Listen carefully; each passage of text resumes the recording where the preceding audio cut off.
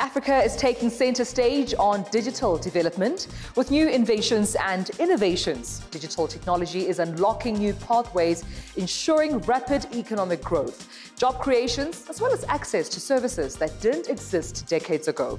And a group of historians in the East are also on a mission to share untold African stories, this via a digital memory site. So Jumbo, Sawubona and welcome. I am Dumelon Mutotwane and this is #Africa.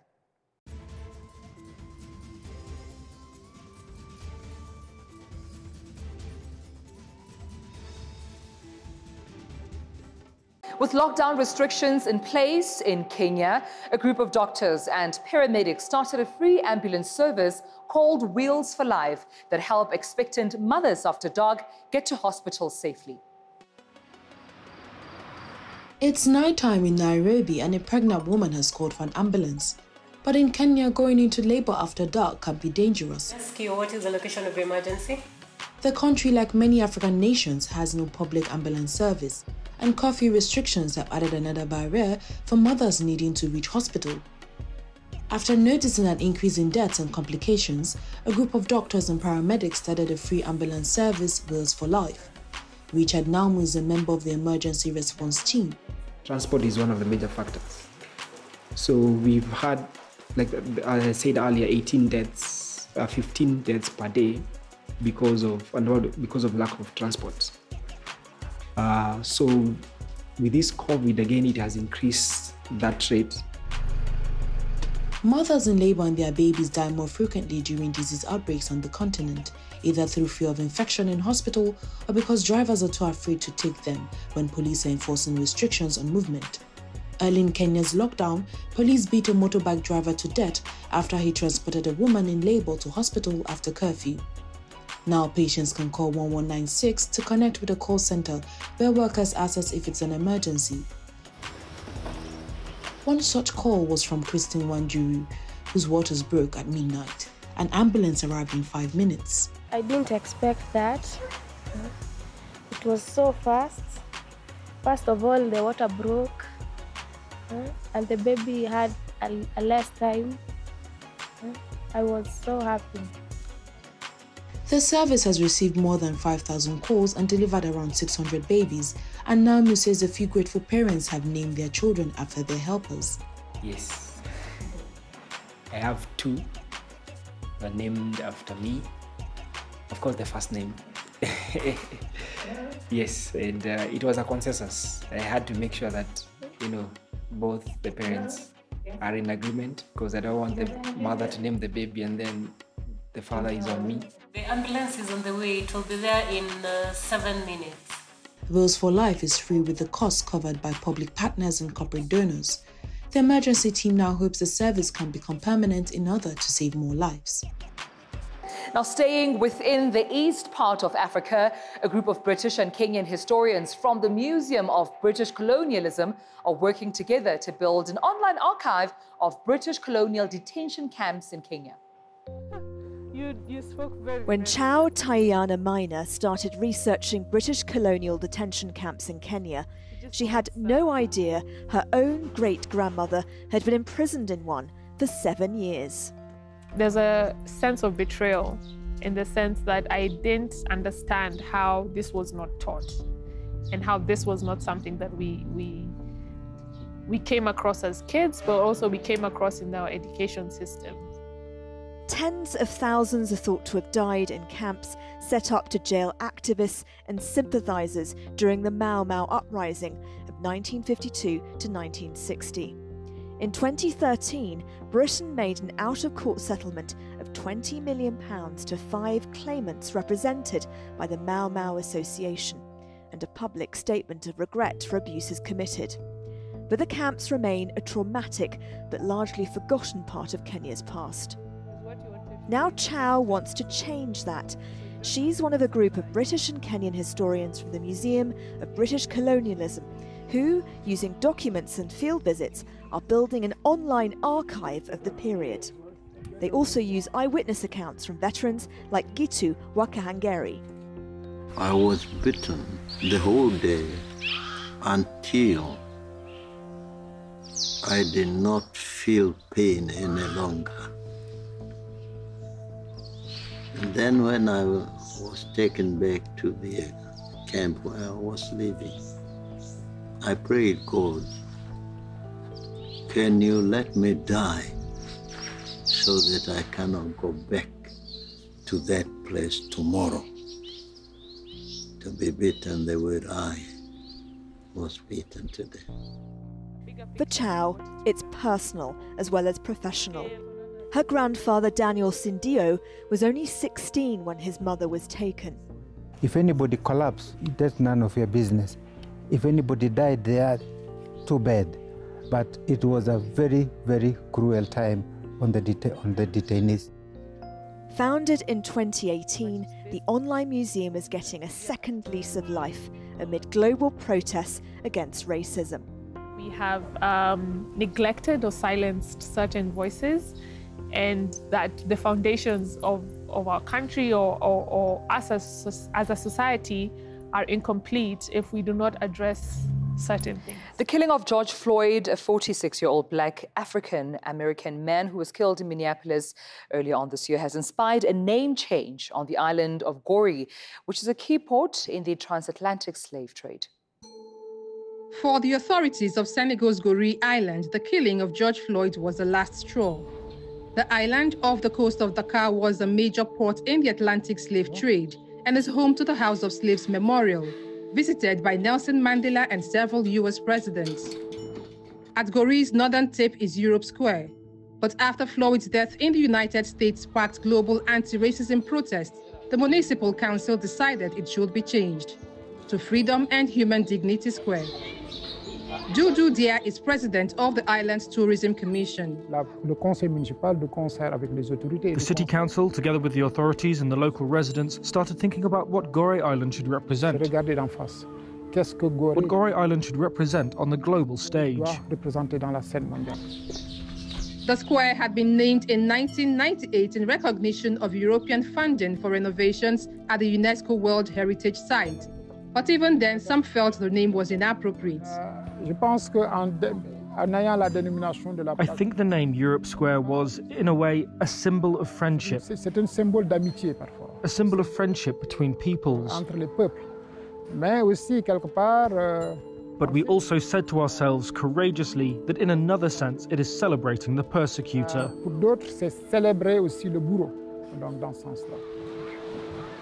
More than 12 million enslaved Africans are estimated to have been transported to the Americas on European ships between 1514 and 1866, and Gorée was one of the main transit points. Today, Dia wants to change the narrative. The world is dominated by emotions such as fear, humiliation, and hope. And Gorée has to be the door to hope. The fear and humiliation that dominates elsewhere should not be the symbol of Gorée as it used to be. Today, Gorée has to be a symbol of hope. Now, still to come on #Africa, the Tshimologong Digital Innovation Precinct and WITS School of the Arts in Johannesburg has announced that its 2020 Fagugezi African Digital Innovation Festival will be live online with an empowering Power to the Pixel theme in September of 2020.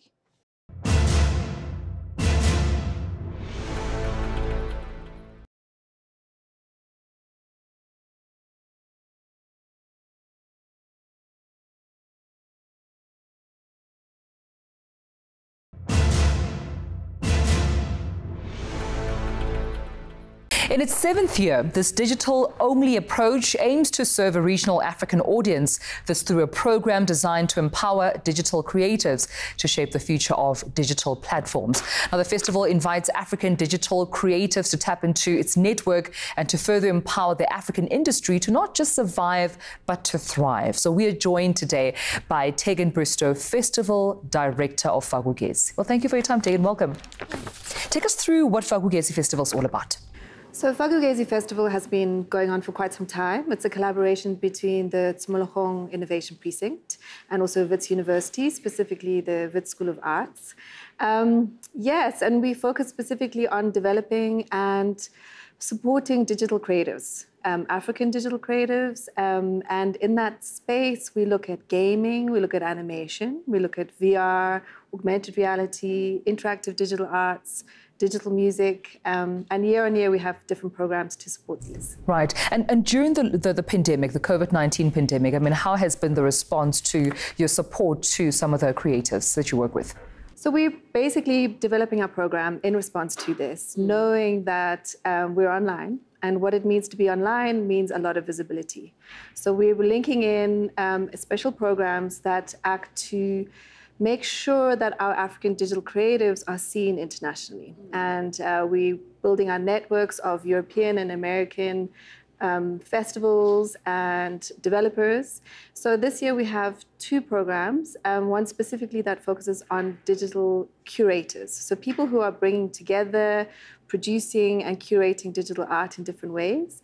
And we've got a bootcamp program called the Digital Art Curator Bootcamp, in which we hope to bring 25 creators from across the continent to design exhibitions, online exhibitions of digital African work. Right. Why digital? Why digital? Digital has been with us for a long time. So we're, digital for us is not new. Fakugesi has always been digital. And so it's exciting for us to show our talent at this time and to show all the amazing animators, VR makers, game makers, digital designers, illustrators who on this continent have been working for so long. And now their talents are really needed and really kind of taken into celebration. And just through your assessment, I mean, of the continent, do you feel that the continent is still playing catch up with the rest of the world when it comes to tapping into, or at least leveraging into digital resources? Have we made a few milestones? I think we're far beyond. The amount of talent that exists in Africa is enormous. There are extraordinarily talented makers in the space. I think the only place where we're lacking is understanding what exactly our industry needs to be, how we sell our stories, how we sell our games, and who our audiences are. That's one of the things that Fakugesi is really aiming to help develop and grow with our creatives. So do we have any set dates as to when the rest of the world can be a part of a global audience for Fakugesi Festival? So we're kind of packaging our program into smaller bits this year. So usually we have like one big 10-day festival that runs in early September. But because we feel that people are a bit tired with all the online content, that we've decided to package it up into smaller sections. And our first offering will be available in mid-September, and we'll run through to October. Well, thank you so much, Tegan, for talking to us. Thank you. All right, that's Tegan Bristow, the director at Fakugesi Festival. Very exciting indeed to see these opportunities coming through for African creatives. But let's come to this now. Network problems will soon be a thing of the past. This we know, of course. Google's parent company, Alphabet Inc., has launched balloons-based internet service to broadcast Wi-Fi signals in Kenya, and their transmitters float high in the atmosphere, but are believed to be a world first. This for consumers. Hello, Your Excellency. Yes, I can see you. President Uhuru Kenyatta is getting a video call from a remote part of Kenya's Rift Valley.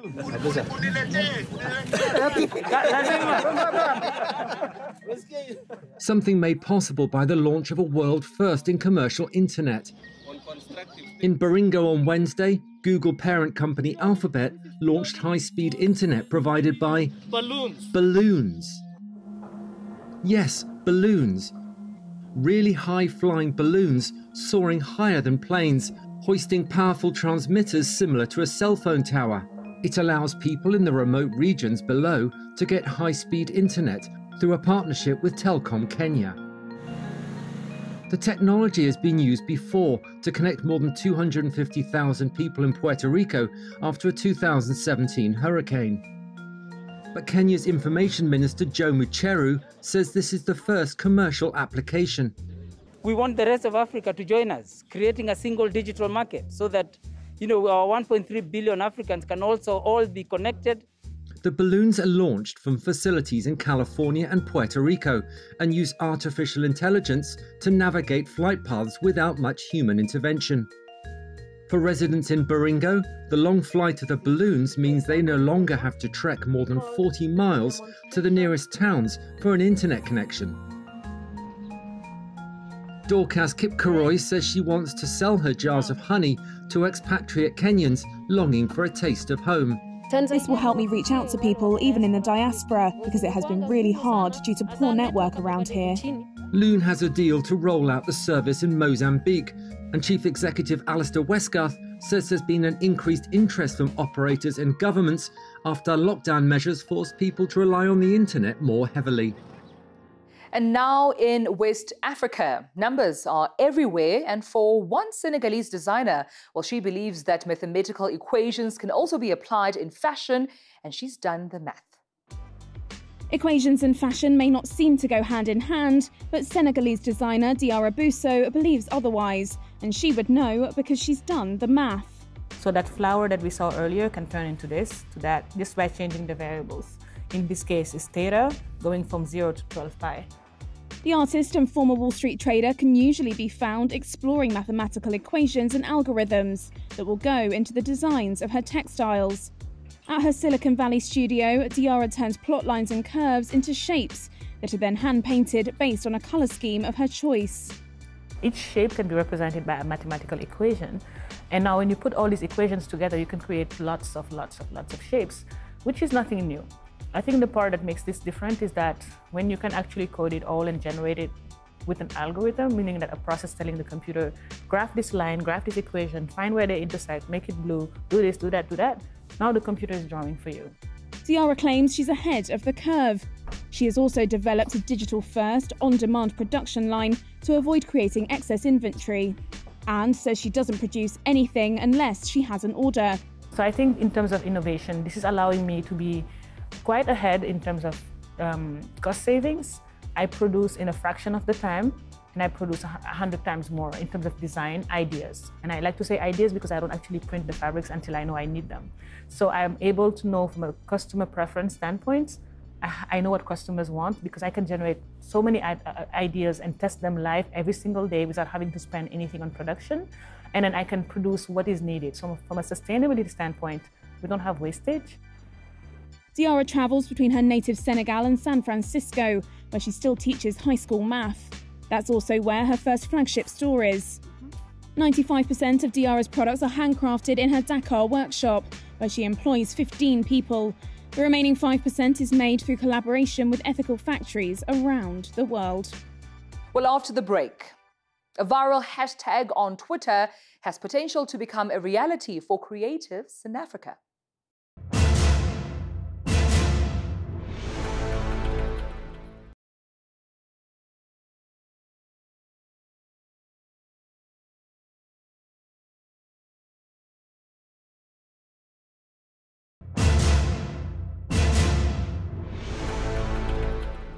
This is hashtag Africa. Let's now take a quick look at news-making headlines across the African continent.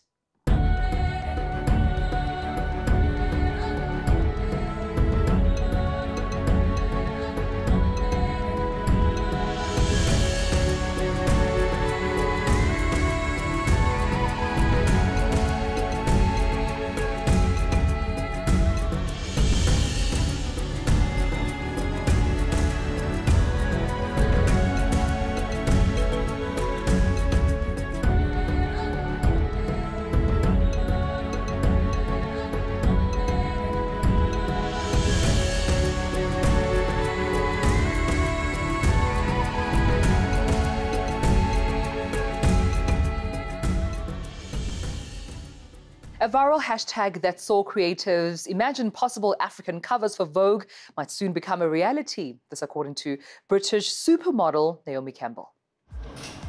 In a studio in Lagos, Nigerian photographer Alexander Shimole is working on the front cover for Vogue Africa. At least an unofficial one. An African version of the fashion Bible does not currently exist, but that hasn't stopped creatives on the continent from showcasing their interpretations via the viral Vogue Challenge hashtag. Ashimole says it's a way for African photographers, models, designers, stylists, and makeup artists to show they are good enough to be accepted on a global level. But it would also welcome an official version of the iconic magazine. everybody can actually identify with the fact that like they have this high level of quality and excellence that every other person wants to be a part of. So we cannot just dismiss what they've done so far. So definitely, Vogue Africa will be very important and will be very good. But at the same time, we need to start putting more energy into our own platforms and, you know, making sure that we have, you know, we tell our own stories ourselves. And the dream of an African Vogue could become a reality. British supermodel Naomi Campbell, in an interview on how global anti-racism protests will affect the fashion industry, has said she understands that Vogue's publisher Condé Nast is looking at an African edition. When I spoke to many people from Condé Nast, it was always very positive. There was never any feeling of, no, we don't want. It was just, how do we do it? And is it per country, or is it, you know, there's 54 countries in our beautiful continent. So how do you do it? We've got Vogue France, Vogue England, Vogue Ukraine, Vogue Russia. So, you know, understandably so, North, East, South, and West may want their own. Campbell says the Vogue Africa was being worked on before the killing of George Floyd in the United States, which sparked worldwide protests over the treatment of Black people. Condé Nast said it does not comment on future business ventures, but continuously works on the expansion of its brands globally. Hadithia Africa is running the 2nd annual Ultimate Story Contest, an opportunity to tell a story worth dollars. Now, 30 finalists around Africa will compete against each other for the title of Ultimate Storyteller. Hadithi means story in Swahili. And the reason we went for that name is because, you know, the entire thing says the story of Africa, Hadithia Africa, story of Africa. And Swahili is the most largely spoken language in Africa. And so we thought it important to recognize it. But us being South African as well, we wanted to send a message that this is not a South African initiative, it's an African initiative. And so the word Hadithi is very well recognized in the East African nations. But if you look at our logo also, it's a variation of an Andikra symbol, which is a powerful symbol from the West African lands, particularly Ghana. And so the whole identity of the organization is basically saying, here are a bunch of South Africans recognizing the continent. They see you, see us, let's see each other, and let's create a beautiful story of Africa. So that's what that identity is about. I think for now, we've got contacts in about 32 African countries. And so we've specifically made calls into those countries. But if you pick up the promotion anywhere and you're in Africa, you can absolutely participate. And that's it from me, Tumelo Mototwani. Remember to keep the conversation going on Twitter. We are at Africa_ENCA. I leave you now with these beautiful pictures from our beautiful continent. But until next time, goodbye.